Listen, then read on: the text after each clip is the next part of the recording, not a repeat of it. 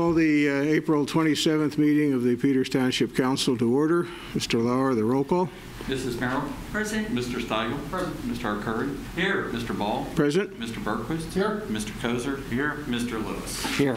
Rise for the Pledge of Allegiance. I pledge allegiance to the flag of the United States of America and to the republic which stands one nation under God, indivisible, with liberty and justice for all. Okay, first item, approval of the minutes from the council meeting of April 13th. So moved. Second. Discussion? I had a recommendation, Mr. Chairman, because the system is different and we are not taking or inviting live audience members and we are taking comments. I was suggesting that so that we can recognize the standards for sunshine law, that we should add something that says more clarification than under audience comments. Residents were invited to submit comments or questions in advance and state that there were none for last meeting, just so that we can show that we did follow what the intent was. Okay. Anything else? In favor? Aye. Opposed? Okay. Special reports. I asked Chief McLaughlin to come tonight, and I think to a large extent I'm not sure that we have a lot more to report to council. We did want to take some questions. There were a couple of things, though, that I did want to share with you. One of the things that you have is this report from the Allegheny County Department of Emergency Services. And when you look at what information is coming out of the region, still the Allegheny County Health Department and the Allegheny County Department of Emergency Services is certainly providing very important information for the region. On the back of the pages that I Xeroxed for you is this chart, and what is important about this chart is it relates to the criteria that the governor established for moving to have businesses open. So what the governor had said was to move from the condition that we're in right now, this red phase, to the yellow phase, required that there be 50 or less new positive COVID cases per 100,000 over the previous 14 days in the region. And the important thing is when you look at this chart, what you see is the number of cases, the daily average, the target numbers, and the target daily average. And for the region as a whole, we are there. The only county that you see that has not met those targets right now are Beaver County, and there are some tragic situations occurring in Beaver County with regard to nursing homes. So if this persists, and I would think, given what we see, I would think that it would. It tells me that on May 8th, the next time the governor intends to look at this, it would not surprise me that we would see some move towards beginning to open up certain businesses. Now, what that means, I don't think anybody knows at this point, but I do find this to be encouraging. The stay-at-home order has been modified to allow construction activities to start on May 1st. So that is not only building construction, but that's earth-moving activities. So we would anticipate that projects that have been on hold over the last month will be back up and running. During this period, we have processed over 30 building permits, and we're going to begin issuing those this week, so that on May 1st, the builders are in a position they can start construction on those. We have the building inspectors working on a modified schedule right now. They will return to a normal schedule when the need for their services by the building community warrants it. Over the last 30 days, we have suspended issuing property maintenance violations. That doesn't mean we haven't been out investigating them. It's going to be my direction to Mr. Zook that commencing tomorrow that a number of these which are ready to be processed, that we begin to serve notice so that in fact people can correct those violations. Nothing has changed with regard to our status as of this point, so therefore staffing levels have remained the same, and I don't anticipate staffing levels changing before May 8th. One thing that I think is of note when you look at the governor's plan, it would appear that libraries and recreation centers will only be reopened when we reach that green phase. I don't know when that's going to occur when you look at what's needed for that to happen. So I would not anticipate that the library or the rec center opening up soon.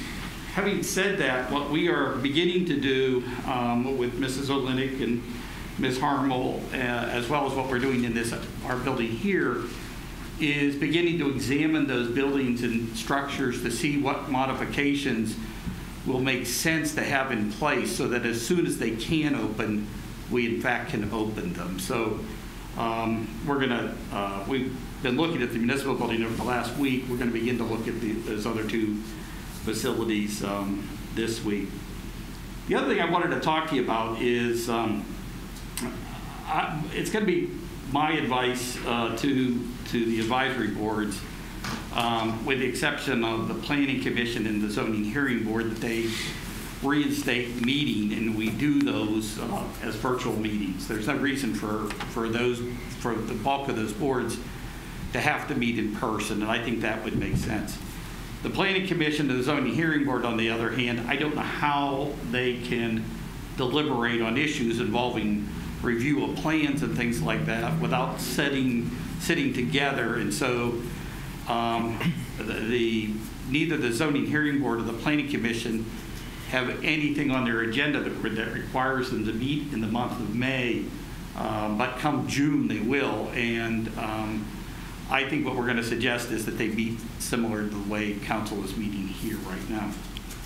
The one thing that in terms of this meeting and how we meet and what's the proper decorum for it, that's really for council to decide, and we can meet this way, you can meet virtually. I can tell you, I think one of the things that gets to be a challenge is that so much of what we look at in terms of council involves examining plans and things like that, and doing that on a virtual basis. I don't know how that would work out, because you're going to end up with building drawings that are like this big and the size of your computer screen, but that's up to you, and what it is we need to do to meet is up to you as well. But and I'm prepared to accommodate whatever council wants to do.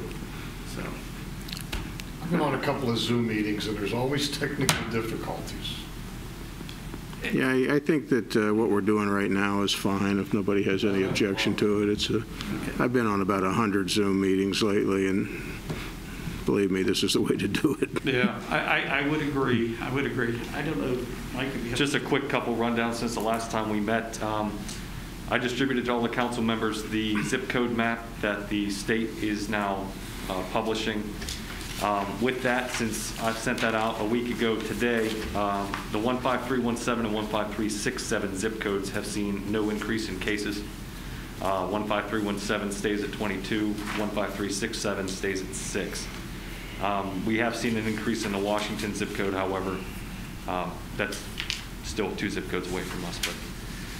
But since meeting last, we received 2 batches of supplies from Washington County, one on the 16th, one on the 21st. We picked up for both police and fire. And one of the challenges that we've seen is the county distributing to agencies and not municipality. So they're distributing supplies to police, fire, and EMS separately. The good news is they are distributing supplies, and this challenge has not kept Peters Township from getting supplies whatsoever. We've adjusted to it. They've been working with us very closely and have helped us immensely over the last couple weeks, so their cooperation is appreciated as well. One of the things we continue to see are just the so many resourceful community members that we have here in Peters Township. We have a community member that serves on the board for personal protective equipment distribution in Allegheny County that says, hey, I live in Peters Township. We're making plastic masks. Can we be of help to you? And these are the plastic shields that will go over responders N95s, and we're able to procure at least 20 of those masks this week. Mr. Lauer talked about the Governor Wolf response. We did have a responder that exhibited symptoms this last week. That responder had a fever and some fatigue. He talked to his primary care physician, and being a first responder, was able to procure a test. He did test negative and has returned to work. We have officially launched the Neighbors Helping Neighbors program in conjunction with Meals on Wheels at the Crossroads and the McMurray Rotary. It's off to a good start and seems to be getting some decent participation. And our PPE stock is now what I would consider within the comfortable levels. So back stock of suppliers has now come to a point where they're starting to fulfill back orders, and we're getting that slow trickle in of equipment. Does council have any questions? Do you have temperature gauges At the fire station and police station, we do have temperature gauges. It's Mr. Lauer's plan to order some, especially as employees start to come back to work, Right. To take their temperature and to screen them. But at the police station and fire station, we have a pretty rigorous screening process before any employee comes to work. I would just note, too, that anybody that's tracking zip code data, that 15317 zip code doesn't imply Peters Township. Exactly. That's Cannonsburg, parts of North Strabane, Cecil Right. Township. It's a very, very large. It's a huge area. Because I've had people tell me, gee, I didn't realize we had that many cases in Peters Township. You really don't. And we don't, exactly. And with my email to council was, when I go back and look at it, how many zip codes actually encompass Peters Township has within it. Right. 5 separate zip codes too. Right, so. and the other thing is that anybody that is interested in the minutia of data, there's a website, the Pennsylvania Department of Health has a really good website where you can get into all kinds of data. I sent it to you this morning. It's really interesting to look at that data and the data that comes and how they break it down, even to nursing facilities and care Right. facilities, where these cases are originating from, or unfortunately, Yeah. where they stop in some cases. So it's just, you go on, Pennsylvania Department of Health, COVID, and that'll get you pretty much into the website. Some encouraging numbers from the Allegheny County Emergency Services Report, too, are the percentage of ventilators in use within the state and within the county, both of which are under 30%, still right around that 30% number. So that's encouraging statewide. Yeah, there was another statistic on there that showed the percentage of ventilators that are out of service, basically sitting on a shelf. So it's a lot of them. Chief Mike, I wanted to ask a question or two. So Mr. Lauer alluded to the potential opening of the state, and our region seems to be doing okay, so there's potential there.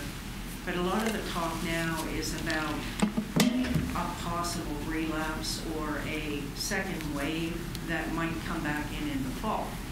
Not to be alarmist, but I guess one of the things I would like to know is, I think we need to, are you planning for that? Are you looking ahead so that if in fact something like that happens, the PPEs you have now, you're comfortable, you use the term, what about the future? And perhaps that's something you don't have to respond to now, but is that going to be the next phase of your planning? Yes, very much so. So we have short-term and long-term goals within our personal protective equipment. When I say we're comfortable with our PPE supply now, that's for the short term. Now, what we have been doing is conserving its use. So if you'll notice, the mask I'm wearing today was the same mask I was wearing 2 weeks ago. We're able to reuse N95 style masks if they're stored properly and put away, and our department, the police department, has been doing so as well in order to conserve these supplies. If we continue to do that, we will survive the long term for personal protective equipment. We have been able to get gowns and masks and certain things, again, through our regular procurement process that has been delayed because of back orders. And we're still placing those orders for future occurrences, whether it be August, September, October, November, or even into 2021. I think we need to keep not a large supply, but an adequate supply of PPE on hand to be able to forecast these things in the future. Thank you. One other thing, I appreciate that you mentioned the gentleman, the resident who's helping with the masks and the straps and all that. And interestingly, we have a resident here in the township who works with the Allegheny County Medical Society who has made an offer that perhaps if we're interested, one of the physicians might be willing to come and have a conversation with us about further implications and things like that. So perhaps you can talk about that a little bit. It's interesting to people who live in Peters Township, it really is.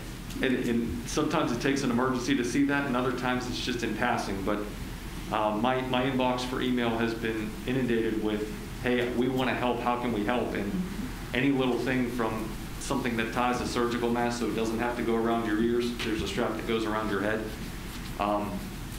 Some high-profile, humble people in this community, I'm proud to be one of them, and not high-profile though, but humble with that. And it's nice to see, it's reassuring, and it's kind of that feel-good feeling you have out of the community through this response.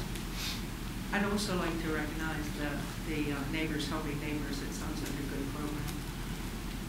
Any little way we can help, like we've seen in many other departments, our responses have not dropped significantly, but as you'll see from our monthly report, the non-emergency numbers have dropped, and it's simply because these are in-person inspections. So the way we've always driven our department has been based upon services, and we offer a ton of services. We're doing car seat inspections virtually now. We're trying to adapt as many ways as we can. We're going to post a video for fire prevention and doing smoke fire drills in your homes for all the kids that would be in school. They're going to do them in homes. So it's taken us adapting as well. So little by little, things we can do to help, we're going to do them. Thank you. Thank you. One of the things that I had expressed to council is that we would, on a rolling basis, look at events coming up. And so we're looking at the events that are scheduled for June. There's a movie in a park, there's the tennis fun day, and there's a concert in the park that was to feature the Washington Symphony Orchestra. As of right now, I don't know how we could do any of those events. I know the Washington Symphony Orchestra is looking for direction from us because they would like to be able to know whether or not that event's occurring so that they can prepare accordingly. So if nothing really changes, I think these three events are going to probably end up having to be canceled. I think what we're going to do is we have shelter rentals that people have. We're going to hold on to those shelter rentals to as long as we can before we find out whether or not we're going to be able to accommodate those. So, and that's all I have. Well, cancel, but can't we do Singing in the Rain at another night? That's one of the movies. Oh, okay. Yes, yes. I think that's what that is. Great movie. Yeah. I think these kind of activities could easily be moved. But I'm not clear about is whether anything's going to change between now and the middle of summer. But we'll see. Do you make that decision, or is that our decision? It's always your decision. I'm going to make a motion that you can cancel and move or remove or whatever you need to do with any of that stuff without council's approval, in your discretion. That would be fine. I'll second. Okay, moved and seconded. Any other discussion on that? In favor? Aye. Oski, you had something to say, Monica? Yeah, I'm sorry.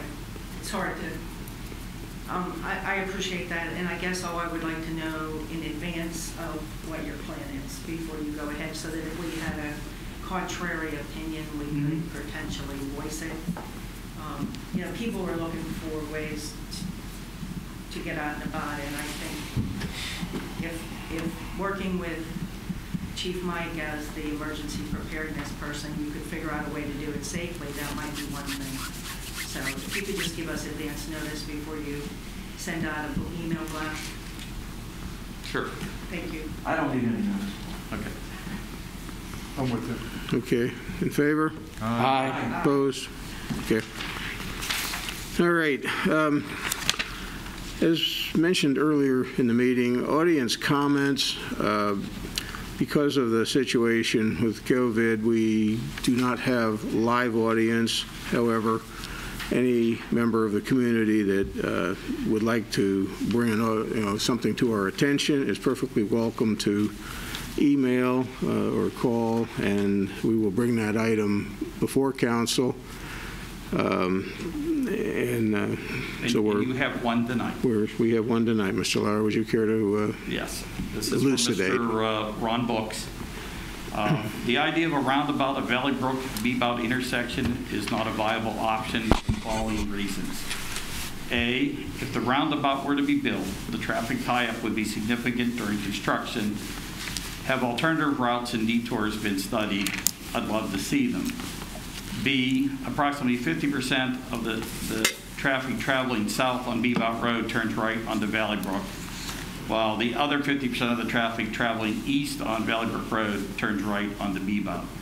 A simple solution to save 50% of the traffic backup at this intersection is to invest in turnout lanes. C, it is evident, at least to me, the lack of brainstorming regarding this issue has led to conclusions that are suboptimal. Government shines brightest in the process it does best, failing. And for those watching at home on TV, let it be understood that wasn't our conclusion, it was PennDOT's conclusion. Oh, as I have expressed to you before, what PennDOT has made perfectly clear to us is if there is to be an intersection improvement project, the only form that will be acceptable in that intersection is a roundabout. Do you have that simulation that they showed us?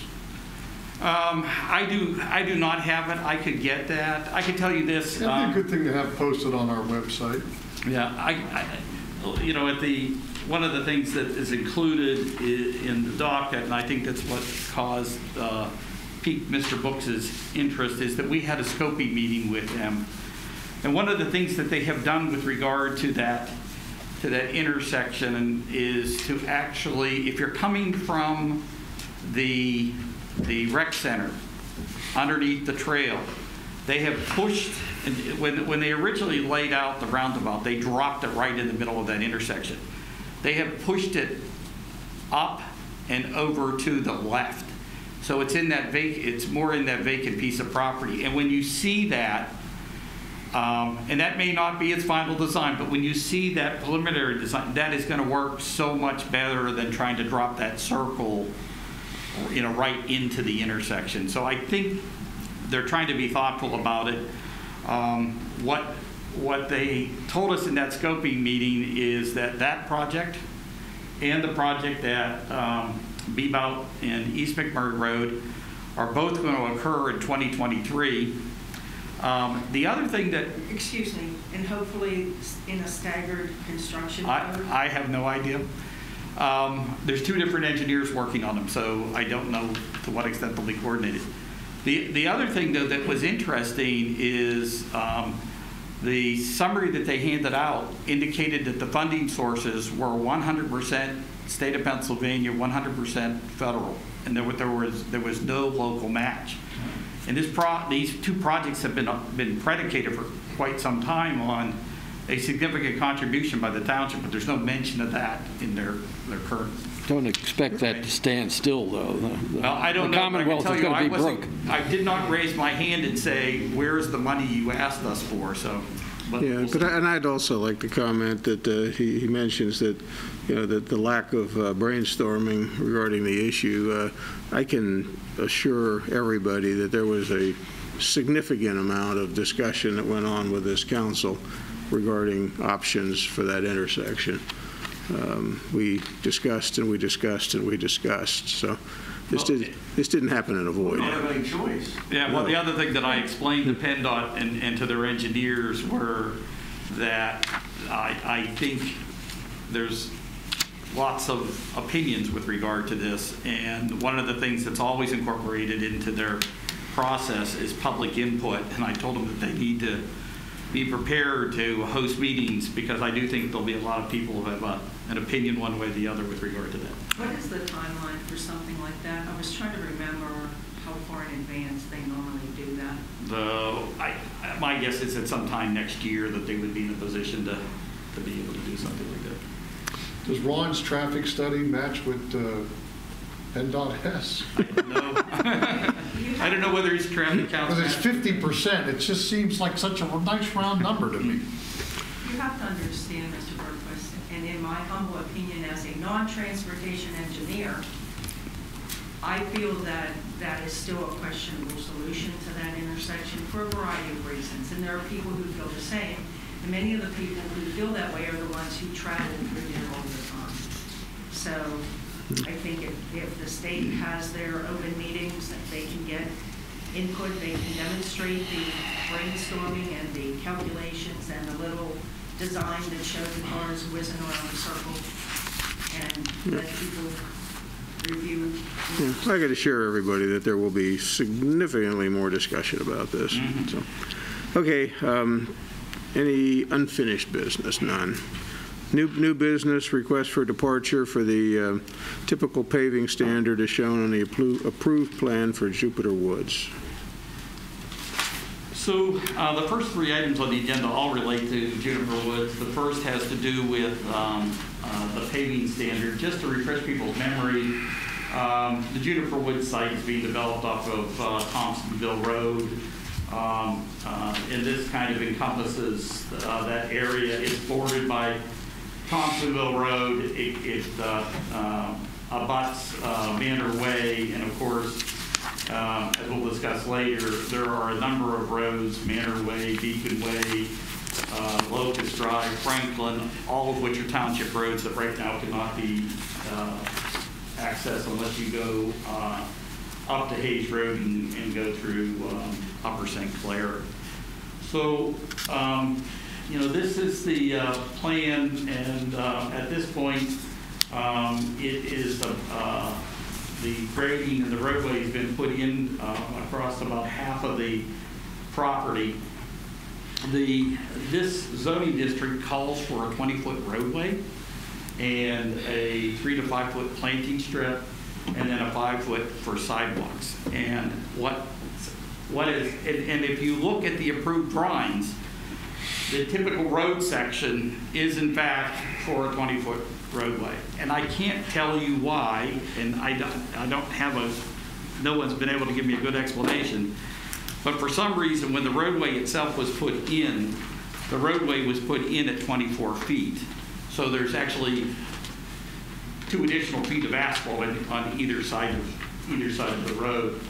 So the question tonight is what to do when the remaining portion of the roadway gets paved.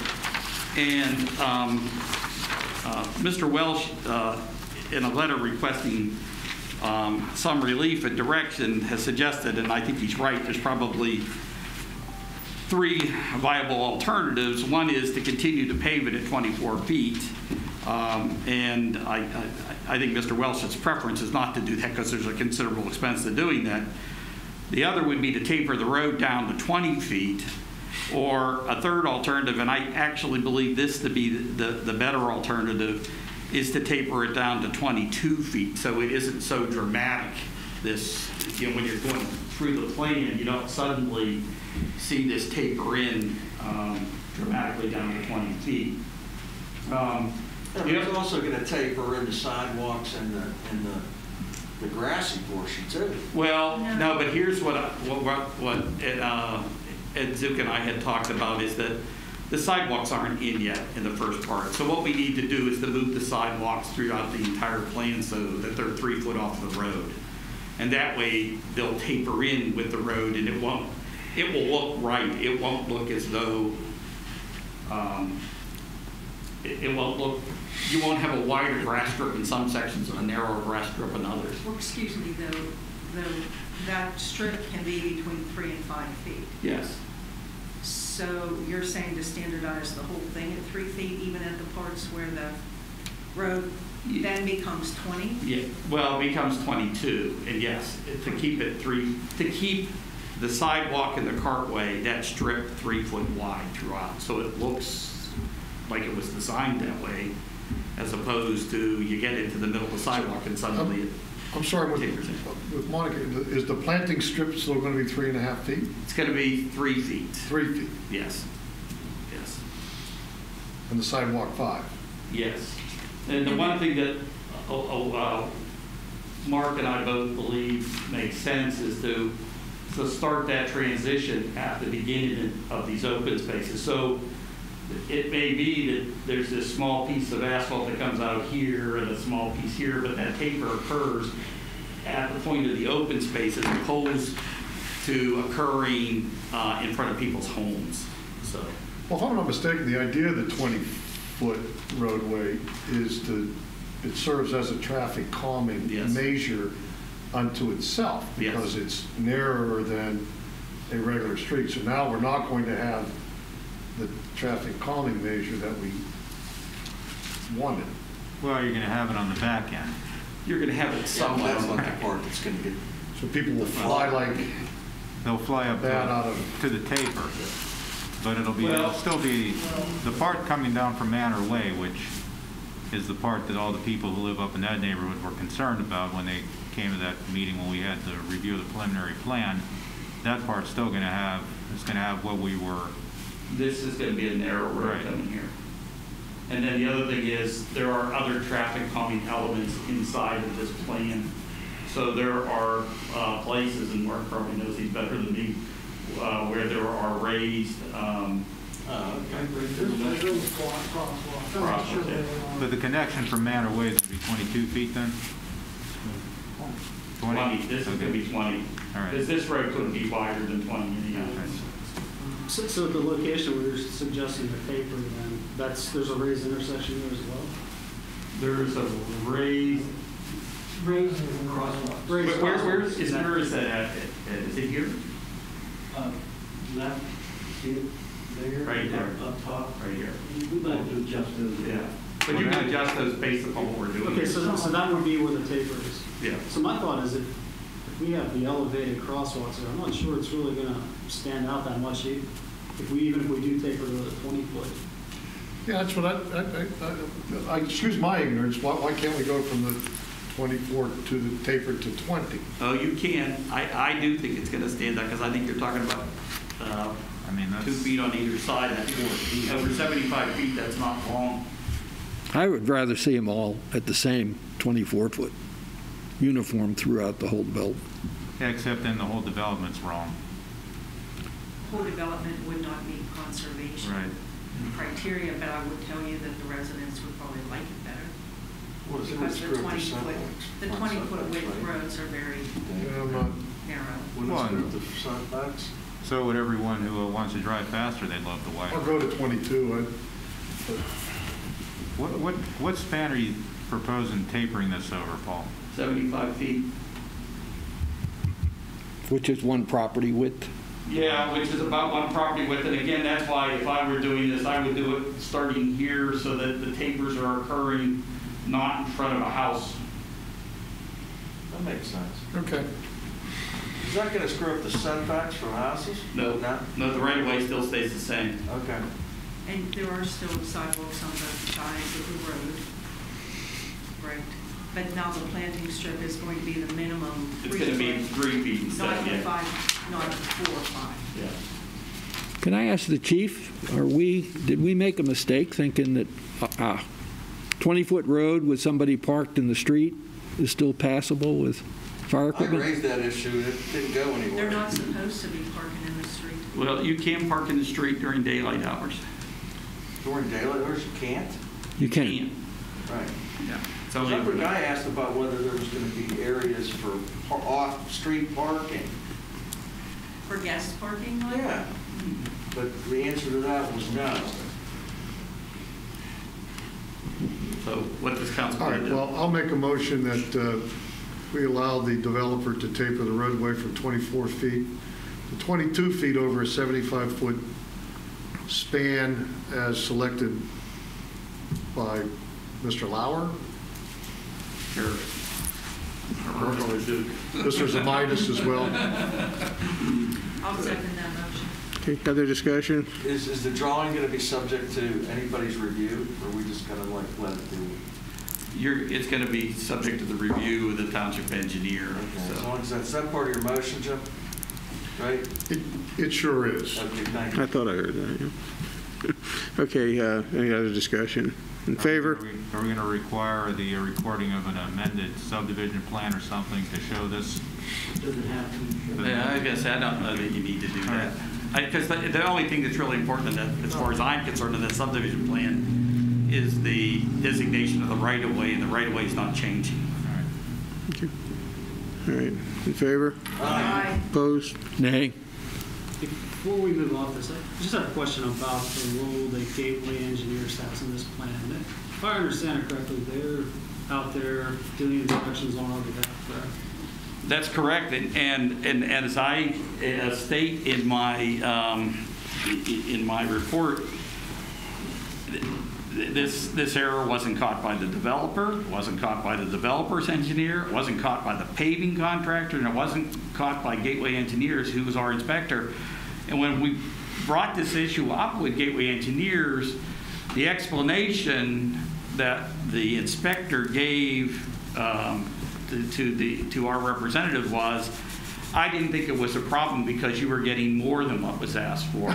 And I don't know how anybody comes to that conclusion. That's just doesn't make sense. Is he out there daily? He's not out there. I don't know. I would assume when there's paving going on, he would be out there. I would assume daily. But when they're laying this out, he's not out there every day while they're there. But there's no reason, given everybody involved in this, how this occurred. I don't get that. Beautiful. Yeah, I don't like the fact that they're working on our behalf and jump the ball. I would agree with you. I would agree with you. Just one point. This was the 5th plan that we. Ed, could you come up to the, because I can't hear. The first 4 plans, which was Brookwood Village, Brookwood Place, Just About Farms, and Hamlet 6, all were approved with the 20-foot narrower cartway, all got built correctly. They were all inspected by Gateway Engineers? Correct. So what happened here, don't know. We don't want that inspector anymore. Yeah, but I don't even know if that. I'd have to find out who that inspector was. And whether I think there should be some financial ramifications for them as well. Yeah, except what are our damages? Well, then, we paid them for something they didn't do. Well, the cost is removed, and nor to Mr. Welch. Right, that's because what I mean. all those His- are passed on. We probably could have got a cheaper bid if everybody knew it was 20 foot instead of 24. Yeah, but I will tell you this. I think Mr. Welsh is also responsible for this too. It's his project. It's his engineers that are laying it out. It's his paver, and so I think there's lots of blame to go all around with regard to this. Okay. Next item is a request for a departure from regulations regarding the release of funds posted for the guarantee of construction of public improvements. So, I don't know, do you want to explain what your request is here? We're going to hold 5%. We're going to hold 5% Instead of 10. and I can. The engineer gave us a report saying that if we do that, there's still sufficient money, Yes. in their opinion, Yes. to complete the project, Right. right? I hope it wasn't prepared by the guy that did the inspection. Prepared by Mr. Russ Meisel. We have faith in Mr. Russ Okay. Meisel. I mean, I don't have a problem with it. We'll make a motion. I'll make a motion that we approve it. I'll second. Any other discussion? Favor? Aye. Opposed? Okay. Good presentation, Woody. Way to go. I like that. Short, sweet, to the point. Acquisition of right-of-way needed to extend Manor Way. So, as council's aware, when this plan was originally designed, one of the things that we were interested in is extending out to Manor Way so that in fact we could get access to township roads that currently we need to access through Upper St. Clair. The other thing that I would remind you of is that there was a question as to what our ownership rights were with regard to Manor Way. The recorded right-of-way is actually in the middle of a creek. The road was never built there in the 1950s. These were private streets that the township took over, and we have maintained Manor Way for over 21 years in its current location. So it is Mr. Smith's opinion that not only do we have ownership rights of the right-of-way, a 33-foot right-of-way along the existing Manor Way, that we in fact have no ownership rights over where the original right-of-way was located, since we did nothing to place a road in that location. And I read that memo, Mr. Lauer, and I think it's absolutely on point. I would have written it exactly the same had I been asked to write it. So I'll make a motion that we authorize the township manager to commence eminent domain proceedings to acquire the .035 acres of land needed to extend Manor Way into the Juniper Woods plan of lots. Second. Other discussion? I do have a question regarding that. Given the amount of money that we offered to the gentleman, plus the addition of the other piece of property, which, using the same calculations, would be valued at $10,000. If we commence eminent domain, what's our expense? Well, that's what. I mean, I would like to know what we're potentially in for, and is there a way, not that I want to keep bargaining with him, but is there a number that we need to get to for this gentleman, or I'd like to know the alternative before we I don't think in the case of Mr. Snyder it's a question of money, it's a question of the connection. And what my intention is I've talked to Mr. Smith about this to find out whether or not what we're talking about is 0.035 acres. We're talking about a very small sliver of land. Mr. Smith is going to talk to Mr. Bresnahan to find out whether or not they can work together and do it in a way that keeps the cost down. So what I intend to do is to come back to council and let you know exactly the process that we intend to use.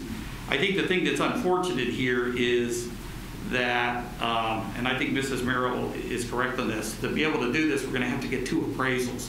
And then we're going to have to employ the services of an attorney. And those costs, I don't think will be exorbitant, but there will be a cost there. Quite frankly, I would rather give that money to Mr. Snyder rather than to spend it on attorneys. But the other side of it is I don't think Mr. Snyder is interested in negotiating this. Well, you've been talking with him for more than 2 years now, haven't you? Yes, well, and I just recently talked to him, and he made it quite clear that if you want the piece of land, you're going to have to sue us. Mr. Smith has contacted his attorney to make sure, he has a new attorney, to make sure he's up to date on Mr. Smith's opinion. He has that. He's talked to his client.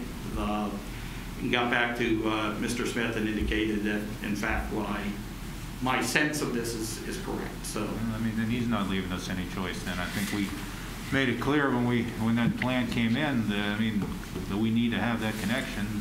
So, okay. What choice we have? I guess my question is whether or not the gentleman understands that the offer we've made, $5,000 for that piece of that amount of acreage. If you do the multiplication, it's almost $143,000 an acre. Plus we're giving him other property. That's a very fair offer. Well, I explained that. And even if it goes to court, I mean, what would be your recommendation as a judge? I mean, do you really think that offer's a bad offer? I think he's potentially going to spend more money and get less in the end. Oh, there's no question. Doesn't he have a claim for fees in the condemnation? $4,000. Right. Maximum for maxed out at $4,000. So, I mean, how much did we offer him? 5? And he's just not interested at all. When we offered that 0.035 sliver of ground. And we're giving him and Mr. Welsh has agreed to give him back twice that amount of land to square up his property line. Is he still offering to give him that land now? I think he is, but I think if it goes to condemnation, then I don't think that's going to occur because I don't think there's a way inside the condemnation process to do. We're going to file just for that sliver, or we're going to file for the whole thing? So no, we own the other. I mean, John's concluded that we own the other piece because we've used it for more than 21 years. Yes. So I mean, that's.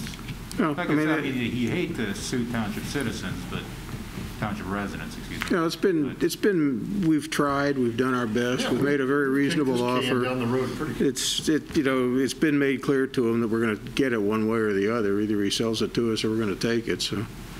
Okay. Well, like I said, it's coming back to you because we'll have more information exactly on cost and things like that in the process we're going to use. So we don't have to do a motion then? No. All right. Okay. All right. Then I will withdraw the motion I made. That was my prompt.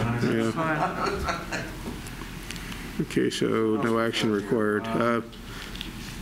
Next item is a request from Union Township to share the cost of a storm sewer improvement project. So you have in your docket a letter from Union Township asking for the Peters Township to resolve what they perceive to be a stormwater issue affecting Union Township.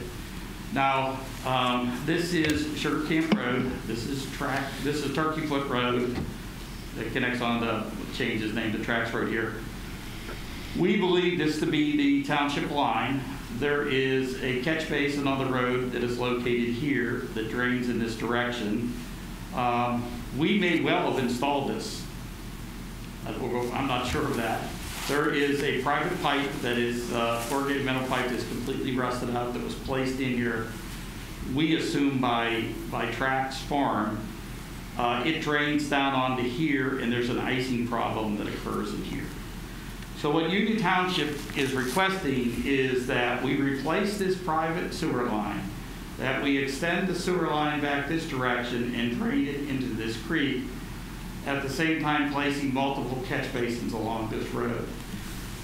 My point... Why wouldn't we just go straight across and go right into the creek? Well, because I think Trax doesn't want that to occur, but irregardless, if this was... I think where the property, the township line is really irrelevant, because even if this were in Peters Township, as they assume it is, if we had a resident who had a private line, we would not go in and replace a private sewer line. So that we would never do this work. So if that line's to be replaced, it needs to be replaced by Trax or by Union Township. And having said that, this isn't the best solution. You know, Mark and I have looked at this, and we think what actually has happened there is that at one point in time there was a ditch line that allowed the water to drain this direction. That's gone. And so I think there's a better way to do this. So what I'd like to be able to say to Union Township is, if you want to want a partner to help you solve this problem, we're willing to partner with you, but we're not willing to go in and do things that we wouldn't do for our own residents. So we think that you could get a ditch to drain this back this way. And even if you were to install storm sewers, we should be working, doing this whole project. That doesn't make sense. Do we have a right-of-way there where that ditch is? Is that within our right-of-way? Yes. Yeah. So is that something you would have a public works guys? Yeah, I would assume the public is partly into that. Well, I would agree that it's not totally Peter's problem for a number of reasons, one of which being the question about the line, but second, the private property issue, because you're right, why would we do anything more for them than we would do for our own residents? So I would agree that we could pay partial, you know, we could try to work with them in some way if we could come to a good solution that would keep the cost down and solve the problem. Yeah. Is that catch basin up further? Does it connect to the catch basin that you're talking about? This catch basin here, and then There's one up further up Sugar Camp. Oh, You know what I'm talking about? do you know Mark? This just goes across here. It's just a single catch basin. Yeah. Is that the one that's kind of dropping in? There's several along there, 3 or 4 along one to Sugar Camp. I'm not sure what that one. Well, there's the one above it drain. There's They just go cross pipes for this whole length. They're not connected this way. They're only going across the road. Mark and Paul, are you aware that he uses this as an access into this area for a parking lot? You're talking about a ditch option across there that might not lend itself to... Well, we could run the ditch and then put a... Yeah, a culvert pipe in, yeah. Yeah, I mean, that would be pretty cheap. But I think Union Township's picked the most expensive way to do this and asked us to do it. What are they going to pay? What they're suggesting is that we've caused this problem and we need to solve it. Nice thought. Do you need a motion, or do you? No, if there's a consensus of council, I think we know how to move forward. Yeah. We'll talk to their project manager for this project and Okay. do it that way. All right, next item is a resolution revising the township's existing stop sign policy. Yes, as council's, you gotta go to the microphone, they won't hear you. As council's aware, we've been working to revise our policies. Last August, we revised our oldest policy, which was our winter storm road maintenance policy. The last two that are before you tonight are our second and third oldest policies. The stop sign policy that we had was adopted in July 8th, 1993. It's definitely appropriate for its time, but does not really comply with current standards or current practices. The policy that's before you tonight was a collaborative effort between myself, Mr. Zook, and Mr. Zamaitis. It updates the policy to both state and federal highway standards and roadway standards for installing stop signs. It adds the component of an engineer's determination, which is a pretty vital component in how we look at anything that really doesn't 100% conform to stop sign installation, but may still be a viable reason to install a stop sign. And defines the role of the township's traffic engineer, creates a defined process for residents to offer input on where stop signs are installed, and also codifies the annual updating of the code of ordinances that Mr. Zamaitis does at the end of each year for where we install stop signs. Finally, the last thing I'd say, anytime we take over a private road, this policy incorporates the installation of stop signs on that road should that situation warrant it. So that's the policy that's before you. If there's any questions, here to answer them. Move we adopt resolution 040220 revising the Peters Township stop sign policy. Second. May I have a couple comments? I don't know if it needs to fit into your policy, but I strongly believe that the vertical strip, reflective strip on a stop sign is a very effective way to bring attention to the fact that there's one there. I'm disappointed that up on Bebout, we don't have those strips. And I'm thinking in terms of, is there a way in this to insert the requirement where either on a collector road that we're putting a stop sign on, or one that has some limited sight distance or even vegetation? Actually, the intent is, as we're going through replacing street signs and traffic control signs, all stop signs will have that strip placed on. Line book up on Abington. Yeah. And so it doesn't matter whether it's in a plan or on a collector road, they're going to have those strips, because we agree with you, those strips make a big difference. Okay. Ryan, could Yeah. you just clarify, with this group who would be meeting annually, would that be then, you would come to council with a list of where the proposed stop signs would be installed? That's actually in the streetlight. There's a group in the streetlight policy. There is, I don't believe there's any group here in the stop sign policy. No, there is not. That's the streetlights has the annual streetlight committee that meets on an annual But basis. you're talking about collaborating, so I guess what my question was is, so at some point in time, a list would come to council and this is where we want to put them in, or is that going to be through the course of the year? No, the list has to come to council for approval, because that becoming part of our code of ordinances is the only way our police can actually enforce it, the actual stop sign. And the at the end of the year, you add the ones that Yes. we put in. It's just to update the record. And the new stop signs, for the most part, in Peters Township, are all stop signs that have been placed as a result of new plans being done. So once a year, Mark puts together a list of all those stop signs, and then we amend the ordinance. Okay, anything else? Yeah, Okay, you're back. motion? We had a motion. Okay, all in favor? Opposed? Okay. Unfortunately, it's not going to be able to stop the California's rolling stock that is infamous. Yeah. Okay, next item is a resolution revising the township's existing streetlight policy. Yeah, and I'll tell you what, I'll answer this question in advance since I know it's coming. There are 77 streetlights in Peters Township right now. The average cost to the township of a streetlight in terms of power and electricity is $103. So we'll start there. The current streetlight policy was adopted at some point in the 90s. I actually couldn't find exactly when it was adopted. Actually, I think it's actually before the 90s, because I don't ever remember this not being Okay. policy. Okay. You said $100 and some a month or a year? A year. That's the annual cost for electricity. The LEDs have really lowered the cost of electricity on these streetlights. It established criteria for evaluating where to install streetlights, depending on roadway classifications, but it relied heavily on citizen input to sort of facilitate the process for a streetlight being installed. We wanted to adopt a policy that was a bit more proactive, that had the townships, public safety and public works officials looking, they travel the roads routinely, they know where we have problems, and try to get them involved in the process while still allowing an avenue for residents to be involved as well.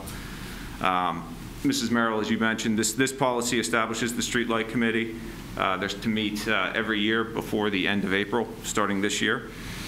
Establishes a goal of the township installing 2 streetlights annually in order to address problems from a list established by the Streetlight Committee of troubled intersections or locations of roadway.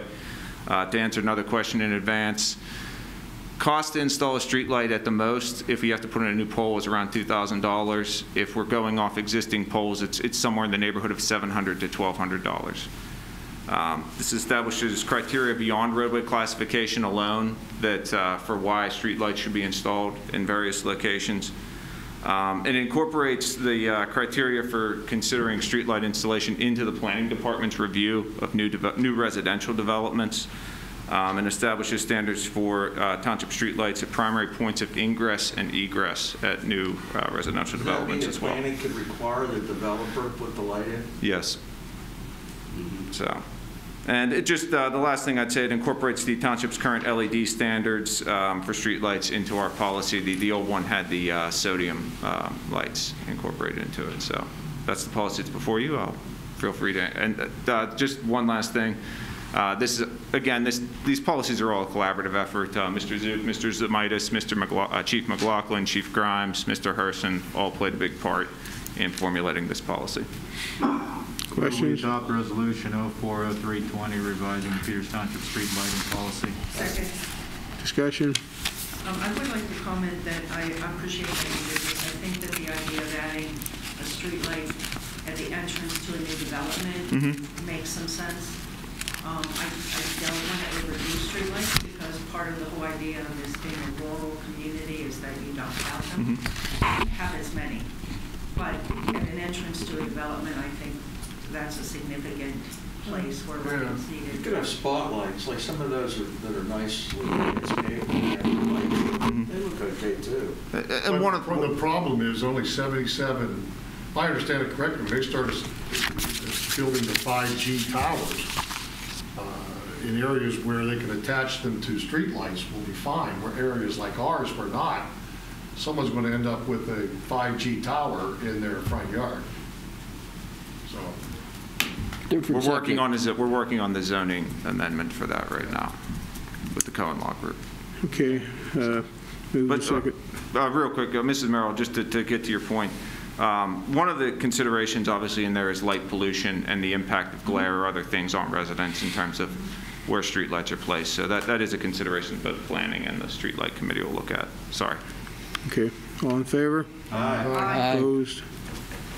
Okay. Ordinance amending Peters Township Code of Ordinances, Chapter 17, Boards and Commissions, Article 4, Youth Commission. Ryan could have done this one too, because he's the one who worked on this. The Youth Commission and Chief Grimes wanted first to update the ordinance that created the Youth Commission to reflect the way the commission currently operates, and also to make reference appropriately to the police chief as opposed to a public service director that doesn't exist. So in this ordinance, it affirms that directors and staff of youth serving agencies who don't provide services in Peters Township but do that elsewhere are allowed to serve on the commission. They have to be residents, correct? They have to be residents, but right now, I've always taken the position when you read the existing ordinance that this was possible. This just simply clarifies that if you're a minister in another community, you can serve on this committee because you're not dealing with local children. It requires the commission members be sworn in at the Washington County court system before they participate in the meeting. It establishes a requirement for annual training. It clarifies the criteria for appearances by participating youth. It establishes criteria by which a youth commission can decline cases. They've always had discretion about being able to decline cases, but it establishes clear criteria that they can use. It establishes the rules for determining what constitutes a quorum. The fact of the matter is there's a small group of people who work with a group of children, and so it isn't necessary that every member of that board be there to be able to do that. And like I said, it changes the reference from the police chief, from the public safety director to the police chief. So it's my recommendation that council amend Chapter 17 of the Code of Ordinances. So I'll make a motion that we adopt Ordinance 851, amending the Peters Township Code of Ordinances, Chapter 17, Boards and Commissions, Article 4, Youth Commission. I'll second. No discussion? I have a couple questions. Mm-hmm. Does this require the people that serve on the commission to have all the, the state child clearances and all Yes. that? And secondly, how many people go through this program roughly in a year? It varies on the year, but there's normally simply a few kids every couple of months that are doing this. There aren't a tremendous volume of kids who go through this program, but it seems to run in cycles. Okay. So, I just thought it was a lot of work for a handful of people. Well, I think it's a good alternative, and I think you're right. It's probably not a ton of kids, but the ones who are served Yes. by it, it's probably a great alternative. Yes. If I could just share, I did send Chief Grimes a number of questions about this, and it sounds to me, his explanation was very thorough and detailed, and it sounds to me that right now there are a lot of guidelines, but he's trying to make sure that the details about how this works, because of the confidentiality and the type of work they do, is really documented, and the training is being developed by them. There is no actual youth commission training. And I just wanted to recognize him and commend him and the board members on the commission who are working on that. Okay. All righty. Motion and second. Motion and seconded. All in favor? Aye. Opposed? Okay. Authorization to install a pollinator garden at Elm Grove Park. So this is actually an initiative that's coming out of the Environmental Quality Board. What they would like to do is participate in Project Wingspan, which is intended to create pollinator gardens to increase monarch and rusty-patched bumblebee environment. Where they'd like to put this is at Elm Grove Park. If you go to Elm Grove Park, above the field, there is this area that we currently mow, but it's really not, it sits on a slope. It isn't really suitable for anything. I think this is a win-win. I think we provide this habitat for these butterflies, and at the same time, what it does is removes our obligation to mowing this This go on forever? Yes, pollinator gardens could go on forever. They're normally planted with perennials. And does the school district have to consent to this, since, technically, don't we get that from them? Well, could we get it for $1, or we have to give it back if they want it or something? yes, it's something like that. And quite honestly, I don't think there's any commitment on the part. There's no contract or lease that we're entering into with this group. So if, in fact, at some point in the future, the school district decides that they need this back and they're going to plow that under, I don't think that's the end of the world.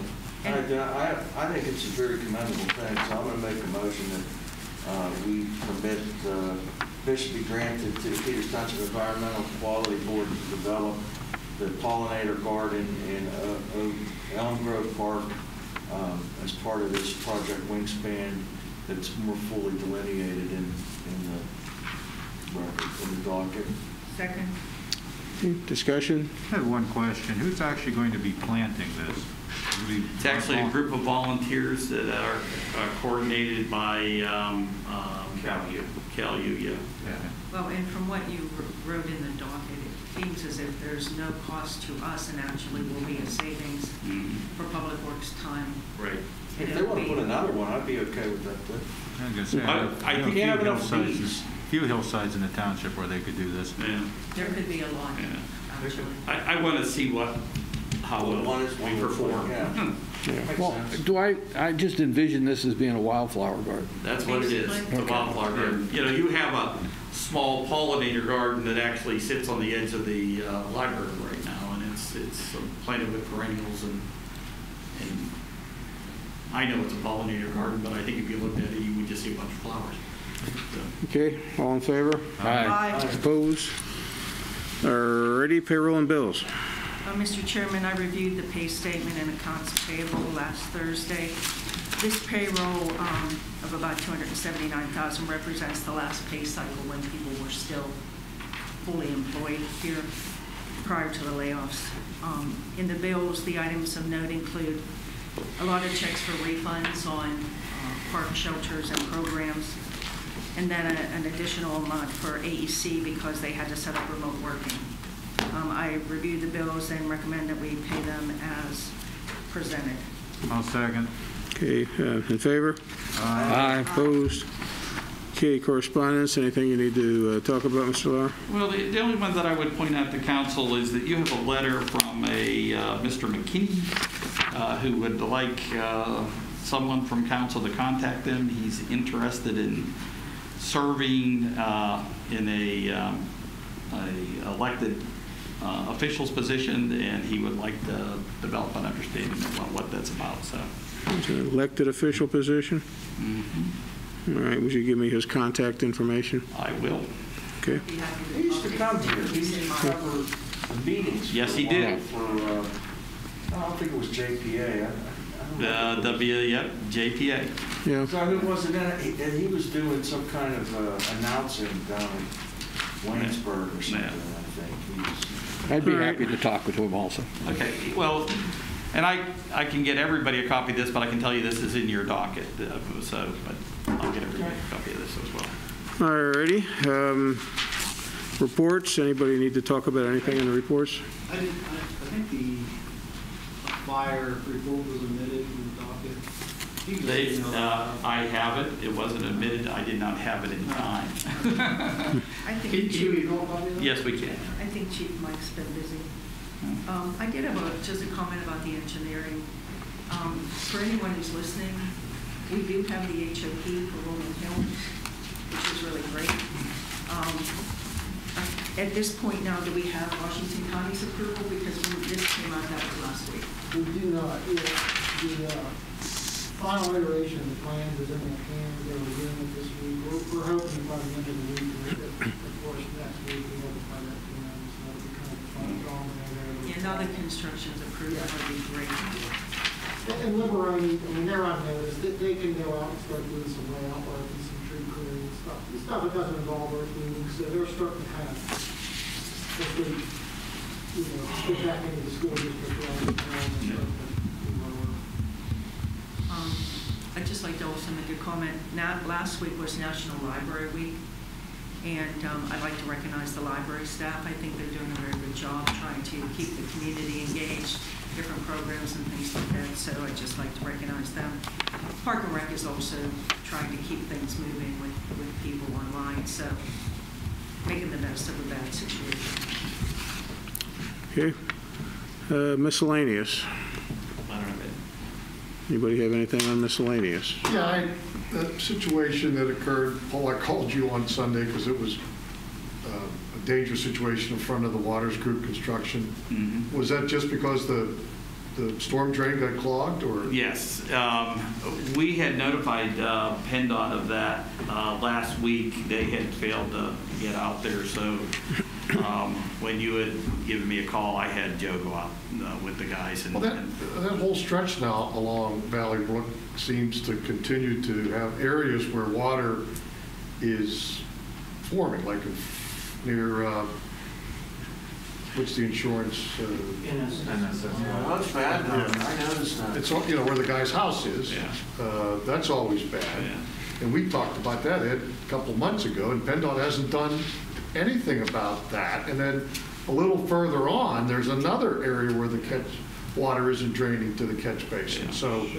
what can we do to get PennDOT? Yeah. And Sugar Camp was a disaster too. The only thing that we can do is to continue to petition PennDOT to go do that work, and it does not work well. Mark, on Sugar Camp, is there a collapsed pipe there? It looks like there's an inlet there. Yeah, you mean in front of the horse farm there? Yeah, on the opposite side of the road. Yeah, the problem is they don't have cooperation. There's a long history. PennDOT used to have a culvert that went over the road and just dumped down on the horse farm property into an open stream. At some point, long past, that stream was enclosed by the property owner. So now PennDOT's claim is they don't have access to the water end of the pipe, so they can't get jetted out. So their plan that they've been telling us for the last several years is that they're going to go to the right-of-way line, dig it up, put a manhole so they have access so they can jet their pipe out and get everything free flowing again. They've got to do that. Yeah. It's probably been 3 years. I have one other issue. I got an email the past 2 Sundays from a resident on Thompsonville around the area, toward the top, McMurray. The dumpster being picked up at the BP there. Oh, we've been on that. Yeah, I don't know how many dumpsters they have. He sent me emails twice yesterday that there were 2 times that there was a pickup. So Yesterday? Yes, on the. Okay. Yeah, that was the issue. Was that they're Sunday morning pickups. Yeah, he texted me video of them. Yeah, the issue before was that they were picking them up at 2 and 3 o'clock in the morning, and we got that taken care of. Let me once again try to educate the bigs. Mr. Chairman, I have 2 things under miscellaneous. I really did appreciate the information about Youth Commission ordinance. And when I was looking on the ordinances, I realized that there's a lot of inconsistency about how all the boards are portrayed. There's no standardization as to how they're described or what the requirements are. And I was hoping that perhaps that could be something that would be a goal this year coming up, where things could be looked at and we could standardize that, along with a review of the boards in particular. We've talked in the past about attendance and some of the criteria, and I just think that's a worthwhile endeavor for us to take a look at. So I would like to perhaps put that on your goals, Mr. Lauer. The second thing I wanted to share some sad news that Laura Norton shared with me that Peter's Pantry, the food pantry at Peace Lutheran, is being closed permanently. Given the COVID situation, plus the fact of the turnover of administration, they've been partnering with Washington County to do the distribution, so they're going to make that a permanent situation for the time being. So that'll be closed immediately. They're going to pull all of their supplies and send all their donations of cash and supplies to the Washington County Food Bank. And if anyone wants to support them, they need to direct donations to the Washington County. So I wanted to share that. There will be other announcements coming out, but I wanted to recognize Laura and all the volunteers who've done so much to keep that going over the years. Okay, anybody else? Yeah, just thank Tom for putting Chrome on my on the laptop. It makes it easier to access Google Maps when we have different things. So, Tom, I appreciate it. Okay, next agenda items. Mr. Lord, what is the ETA on the sign ordinance? We had an opportunity to sit down and talk about that last week. The changes that I was recommending, I think are going to be incorporated, I would hope, by the end of this week, and so therefore we're ready to circulate. Ed's already reached out to the chamber to let them know that this is coming. So they're interested in helping us disseminate the information to the business community. So we'll probably see it in one of the next 2 meetings? Is that what Well, you're saying? here's the problem, and we, one of the ordinances that we were going to enact or bring to a public hearing was the fee ordinance, but it requires that there be a public hearing. The sign ordinance will require that there be a public hearing, and I don't know how we're going to do that. I haven't figured out how we go about doing that. I don't think, quite frankly, the fee ordinance, we pulled it because we wanted to limit people coming in, but quite honestly, I don't think you're going to get a lot of comments on the fee ordinance. The last time we did a sign ordinance, we packed this place, and I'll be honest with you, the changes that are in the sign ordinance are not intended to address things inside the commercial districts for the most part. So I don't think there's going to be the interest that there was the last time, but I'm not going to guarantee you that you won't get people in who are going to want to offer an opinion. So we need to figure out how to do that. I would really suggest that we wait for a couple months and see what plays out in our meeting protocols and see, because I do remember the last couple times we've talked about sign ordinances, we've gotten a lot of people here. Yes. And again, I think what I would like to do, and Ed and I are comfortable with this, is because the chamber has certainly shown its ability to host, successfully host Zoom kind of meetings. And I think we can begin that discussion with them using that vehicle. Well, I think that we can also let them partner with us, if you will, on the discussion process, and let their members have discussion before it gets to here. Mm-hmm. And then by the time it gets to us, they will have hopefully had a chance to work out some of their questions. Yes. Okay. Anything else on miscellaneous? Okay, we have an executive session. We do not tonight. We do not, okay. Oh, I'm disappointed. Sorry, Okay, lacking that, we are